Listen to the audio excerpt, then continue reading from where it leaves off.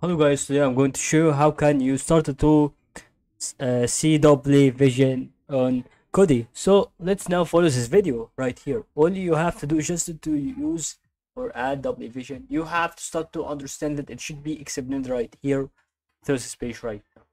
So all you have to do is just to go and start to go and see how it supports through the playback on device that has or have Dolby Vision support. Make sure your device and media files compatible with Dolby Vision. For example, you can see here on system starting with something that is called blank other displays or delay after change refresh rate. So that is really about what I already started to explain for you.